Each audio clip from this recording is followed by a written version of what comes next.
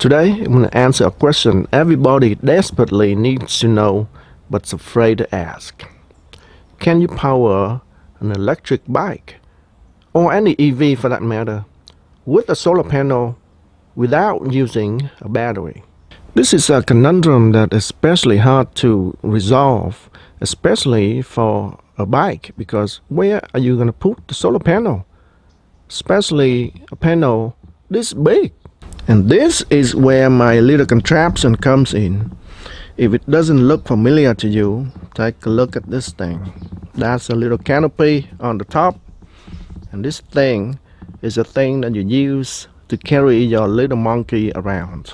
My little monkey is bigger than me now, weighing over 150 pounds, so he won't fit in here anymore.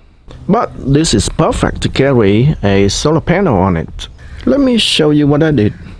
I removed the top frame that secure the canopy together, and you see the 4 bars, they are original. And all I did was to screw a couple piece of 2x4 onto the 4 bars, and voila, that is the support for the solar panel. And this is going to be attached to the back of the bike, and I'm going to tow the solar panel behind my bike. This solar panel puts out 63 volts when it's not under load, open circuit. My battery pack is 15S, and when it's fully charged, coincidentally, it's also 63 volts. So this solar panel is perfect to power this e-bike. The open circuit voltage of the solar panel is 63 volts, but when under load, it's only about 55 volts. So it's perfect for this e-bike. At least that's the theory. Let's hook it up and make sure that it works before I put everything together. Alright, let's do a bench test. I got a panel hooked up to a cable with an XT60 adapter here, and the voltage output right now is 63 volts. Alright, the main wire is hooked up to the solar panel. Now I'm gonna switch on and turn this on. There we go, it's on 100% full. That's without the battery. There's no battery in here, straight from the solar panel. Alright, now I gotta lift up the wheel and we're gonna try to see if it would work. Yes, it's working. Let's see how fast we get on the odometer. 48 miles per hour. Alright, so here we go. I've got the cart connected to the bike. I got the wheels installed, and I mount the solar panel on the 2x4 using L brackets. That's the L bracket on one side and one more on the other side. And that is strong enough to hold the panel together. It's very sturdy.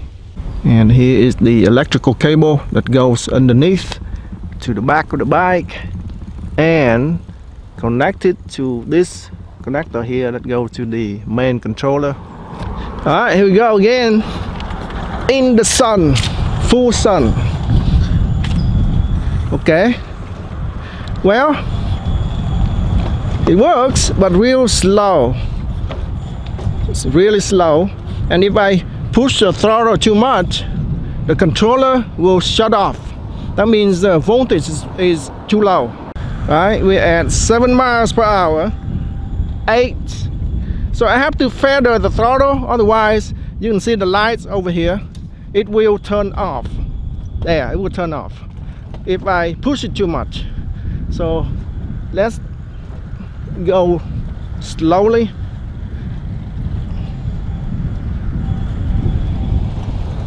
Yep, so 9 miles per hour, it turns off. Okay, I have to feather it real slow. Now 10 miles per hour. Now it turns off. Okay, so I have to back up the throttle and then try to feather it. Right, there is a slight uphill ahead of me. Let's see how it performs uphill. Alright, I'm gonna have Junior riding it uphill. Go ahead.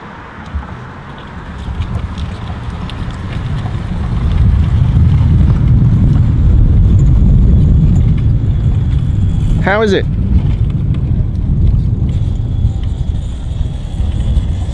Look like it struggled a lot going uphill. Looks like he has to pedal a lot. Does it work? Barely? Doesn't look like it's working going uphill. Well, it looks like I don't have enough power. Right now it's the end of October. It's almost winter. So the sun is at an angle. It's not straight above my head. It's at an angle. You can see right now it's a noon time. But the shadow is way at an angle. So this panel usually produces around, I would say, close to 300 watts in the summer. But right now, maximum I can get probably around 190, 180 watts max. So this might work if you're in the middle of the summer where the sun's right above your head. Then yes, definitely this will work. This panel is one of the biggest, most efficient solar panel I can get for this size. So I don't know how I can make this better unless I can tow another trailer and put on a second panel on the back here. A few days later, here it is. I got a second trailer with a second solar panel, and I'm gonna connect both of these in parallel to double the output. Let me show you how I connect the two trailers together. I got a piece of 2x4 mounted on the back of the first trailer, and then I've got the mount screw right onto the 2x4, and then from there I mount the second trailer on that. Pretty simple. Alright, I'm ready to go. I've got my ammeter here to measure how much current I get from the two panels. Here we go. Ready? Yeah.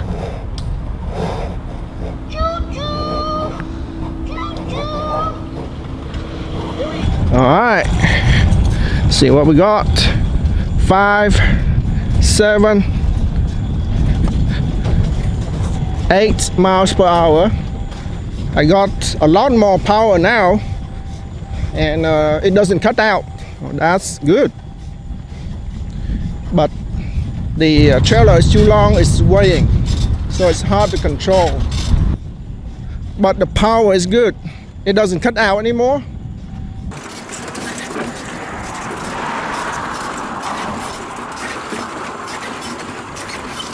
Yeah, I got plenty of power, but the swaying is a bit hard to control.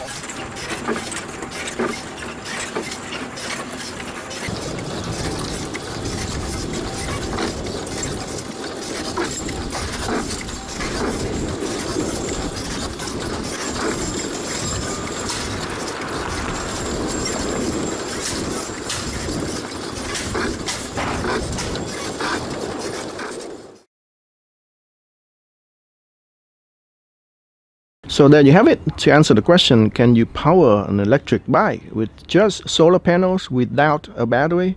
The answer is yes, definitely. When you have two 330 watt solar panels installed on two trailers behind your bike. I have a total of 660 watts of potential power here, but because it's almost winter here, I get only about half of that. In the summer, I might get away with just one solar panel. The real issue here is how to mount on a trailer in a way that it doesn't sway too much. So while it's possible to run your e-bike with this setup, it's not practical. This solar panel weighs about 50 pounds. The width of the solar panel is about 45 inches. This trailer does not fit on a bike trail. This panel is just too big. But then if you don't have a solar panel big enough, it won't have enough power to run your bike. Yep, you're stuck in a catch-22. And then there's an issue with shading. If there's a cloud cover, then you don't have enough power. If your bike path has some shading from trees, then you don't have enough power.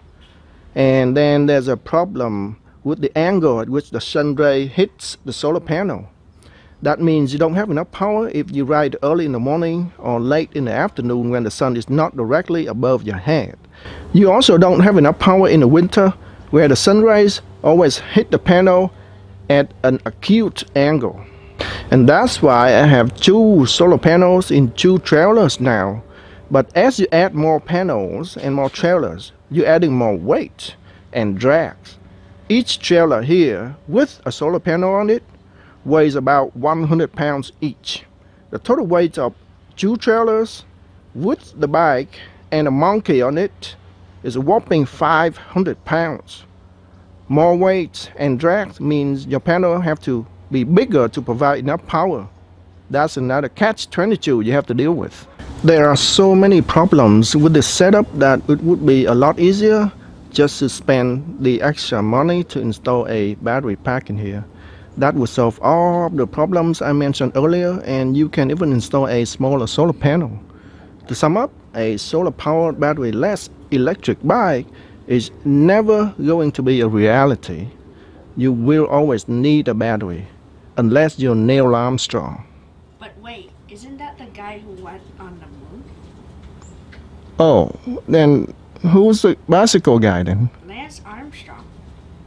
Who's Lance Armstrong? I never heard that name before. Bicycle guy. Did you make that up? No. Anyway, you got the point, right? No. Well, anyway, I hope you guys on YouTube will get my point. And that's all I have for now, folks. Thanks for watching. See you next time.